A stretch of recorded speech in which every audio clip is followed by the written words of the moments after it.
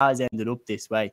But of course, the first step in making that happen was, of course, the Glen, Watty Graham's Glen, beating Kilcoo by 112-16 at the Athletic Grounds in Armagh. They win their first ever Ulster title, and they avenged last year's extra time defeat at the same ground where they were beaten, of course.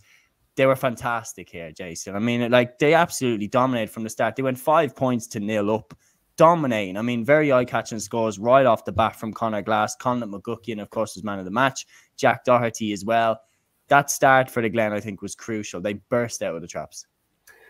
Yeah, it was vital. And yeah, there's a little bit kind of going into it where your mind is playing back to last year, and that wasn't it Jerome Johnson, I think, got the goal that sort of crushed them in that extra time game. So yeah, they needed a fast start, and I suppose maybe over the years of watching Ulster football, a fast start is not something you get too often. So I think that also adds to the excitement that's going to be in the semi-final, because Glen really did come out of the traps, and for the game as a whole, it kind of made it, because I think too often we've seen too many club games, maybe in Ulster in particular, which are blanket defence and everything, whereas Glen really did come out of the traps. As you say, Conor Glass was something else. I think some of the AFL experience down under kind of helped him out a little bit as that game went on, especially when the physicality and stuff came into it, that, you know, he's never going to shirk away from that kind of thing as well.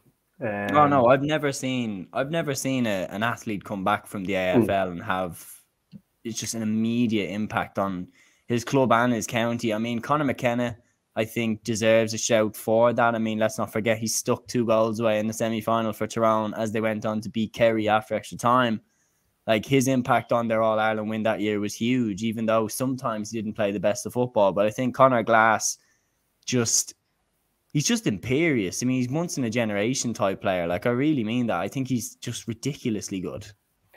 Yeah, I suppose in the fact that Derry haven't hit the county heights as such of, like, say, Dublin or whatever, that he doesn't get mentioned often in the same bracket as like Fenton or any of the, as you said, sort of players of this generation who are, you know, the top drawer. But, you know, put him into a team, and the team just instantly changes, because he has the influence, he has the height, he has the skill.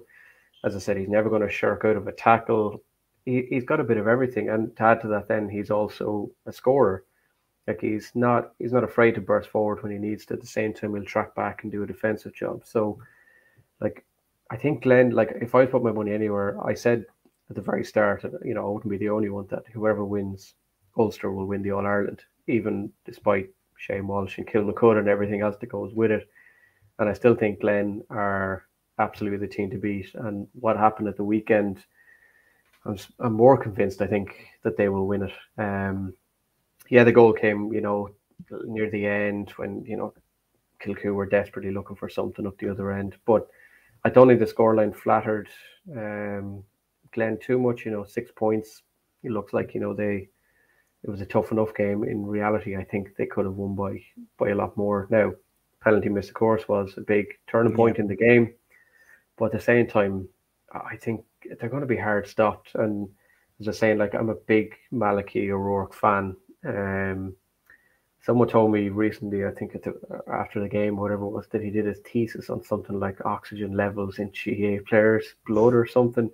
Like, his attention to detail is obviously outrageous, and the success he had with, what do you call those lads, the Loop and Errol Kieran, and like, everywhere he goes, he brings success. So for anyone who's maybe knows Malachy O'Rourke, you know, older than you or I, you know, would probably not be too surprised. But like, for me, it's just incredible that everywhere he goes, something happens. Like, whether it's 3 in a row Ulster finals with Monaghan or whatever it may be.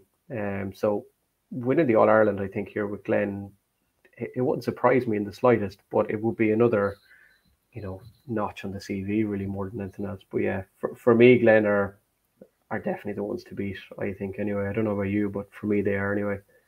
Yeah, no, I think I think any of Moy Cullen, Kilmacud Crokes and the Glen could beat each other on any given day. I do think that Cairns are a little bit out of their depth here. I mean, obviously I could be made to eat those words, but I do think Moycullen, Watty Graham's Glen and Kilmacud Crokes have just absolutely obliterated everyone in front of them, bar, of course, one or two slip-ups from Moycullen where they look like they might be beaten by Strokestown, and you know, they were held for long stages by Turles Strand then in the Connacht final. But I mean, you compare that to how they blew Westport away.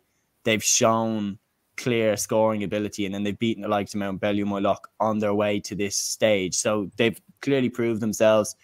And then when they get to Croke Park and they can play on the open surfaces and everything, I feel like they will flex their attack way more.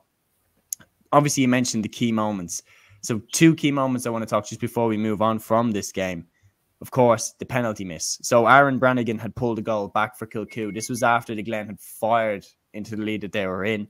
Brannigan puts that goal into the back of the net. Kilcoo back into the game. Paul Devlin gets black carded. He's off for 10 minutes. Kilcoo stay in the game. Jerome Johnson then is fouled for a penalty just before half-time. And Paul Devlin, who's just returned from his black card, puts the ball wide. That's a huge moment because instead of going in ahead, Kilcoo went in at halftime 7 points to 1-3 down. They were 1 point down instead of being 2 points up. Psychologically on both sides, that plays a huge role because, as you mentioned, Watty Graham's Glen were better in the first half. And if they'd gone in behind at halftime, we might have seen their mentality questioned, their will questioned, their resolve. Then at the end, of course, the last-minute goal from Alex Doherty. As you said there earlier, Kilcoo had kind of thrown caution to when we do have to throw the kitchen sink, and they just got caught on the break. But I think those 2 key moments, I think the first goal miss, like the penalty miss, I think that set up Watty Graham's Glen to dominate the second half, which then led to Kilcoo pushing up and then led to the last-minute goal to top it off. Yeah, for sure. And you mentioned psychologically, I think, you know, individually for Paul Devlin, that's, you know, the worst kind of scenario. You're coming straight back on after one error, and then in some ways you kind of make another error, you know, by putting the penalty wide. And, you know, a bit of a touch of Harry Kane kind of in some ways about the psychological stuff, you know, that you're trying to drag yourself back then to, you sort of in some ways feel like that it's your responsibility to drag the entire team back then, because you feel like, you know, I'm after missing this penalty. Could it change the game? As you said, they would have went in, you know, ahead at half time. And yeah, psychologically, it was a bit of a killer blow. And then the flip side of psychology of it is that Watty Graham's then are like completely buoyed by this, and without actually scoring or doing anything whatsoever, they've been given, you know, the push into the next gear, which, as we saw in the second half, they were able to kind of, I won't say ease to victory, but you know, they were able to put men behind the ball. Defensively, they were well structured, and they did like any good team will do when team was throwing the kitchen sink at them, and you know, the plug didn't come out of Glen's defence. They were able to push forward, and the killer goal, you know, walking it into an empty net, basically, it's the icing on the cake for them. So psychologically, I think the penalty, yeah, you're right, is the change of the game. If that goes in, Malachy O'Rourke has a completely different halftime team talk. He's a completely different setup in the second half.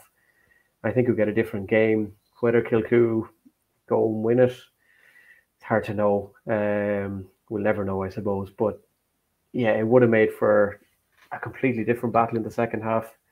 I think I would have been slightly disappointed if Kilcoo would have won. There's a little part of me just wanted to see Glen push on for that title, and as you said, I'm very excited about, you know, the game against Moycullen.